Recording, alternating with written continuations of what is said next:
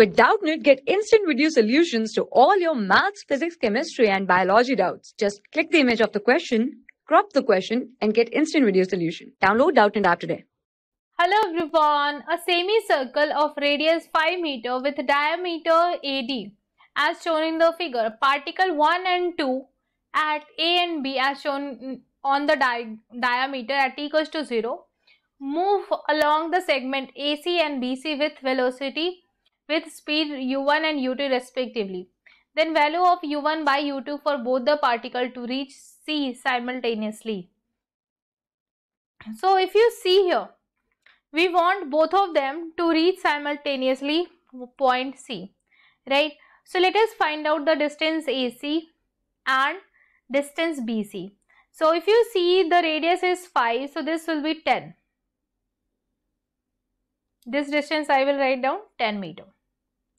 And if I say here this distance as this angle as theta, then you can see this distance will be 2 by cos theta.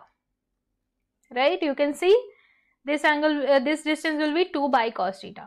And if I talk about this distance B to C, right, so it is, if you write down it is x, so x by 2 is tan theta, right? So x is equals to 2 tan theta. So you got this, right?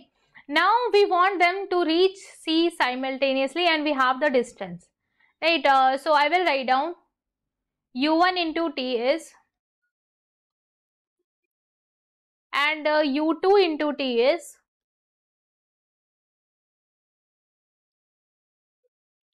divide the 2, right?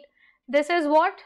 2 sin theta by cos theta, right? Divide the 2 expression. So I will write down u1 by u2.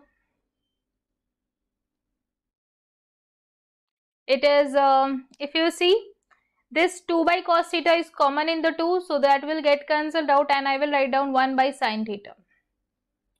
So you can get the value of sin theta. If you see here, from the similar triangle, right, they both are right angle triangle, right?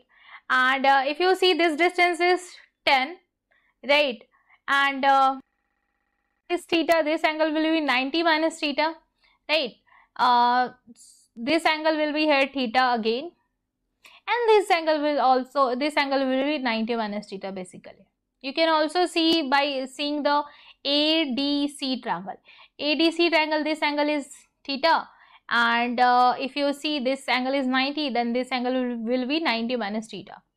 Alright, now if you see here this distance, right, I will write down it is 10 cos theta, right?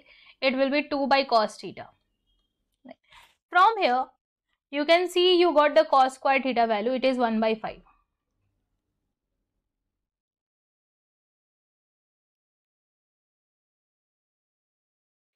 Cos square theta is 1 by 5, right? So as you got the cos square theta, you can also write down sin square theta is 1 minus cos square theta, that is 1 minus 1 by 5, that will be 4 by 5, right? 1 minus 1 by 5, it will be 4 by 5.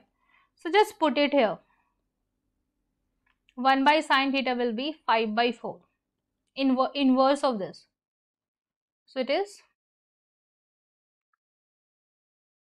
under root 5 by 2. Now you can check for the option under root 5 by 4. So yes, D is the correct one. Thank you. For class 6 to 12, IIT JEE and NEET level.